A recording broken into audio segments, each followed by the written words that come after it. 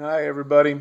I wanted to share a little mail day that I got. Bought a lot of Donruss or Panini Elite Extra baseball off of eBay. Got a pretty cool lot, and then I bought a quote-unquote overstuffed hot packs that I'll show you.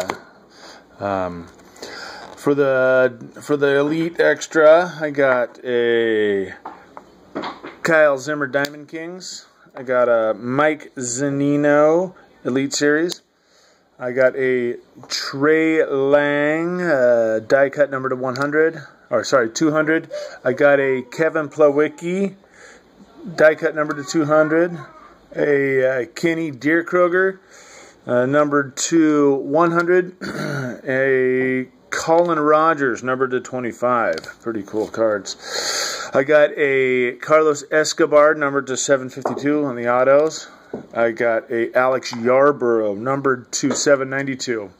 A Daniel Robertson numbered to 589. A Striker Trahan numbered to 597.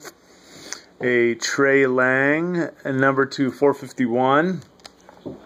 A Tim Cooney numbered to 792. And I got some die cut autos too. I got a Austin Schatz die cut auto numbered to 100.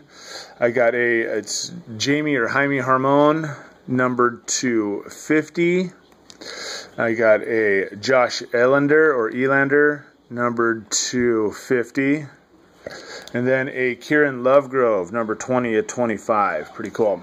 Then on to the overstuffed, quote-unquote, overstuffed hot packs. I wasn't expecting much, but when I got it, I was blown away. I didn't pay that much for these, so let's go through them real quick. Some of the highlights. There's probably close to 75 or 80 cards in these hot packs. But one of the highlights, I got a Moises Alou black refractor numbered from Topps Chrome, 2006 Topps Chrome, numbered to 549. Pretty cool card.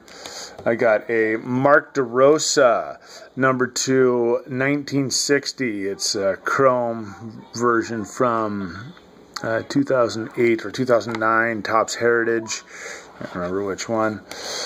This one was kind of neat. A 1959 Topps Cal Neiman. Not a huge Beckett value, but pretty neat to have a 1959 Topps card. It still looks to be in pretty good shape.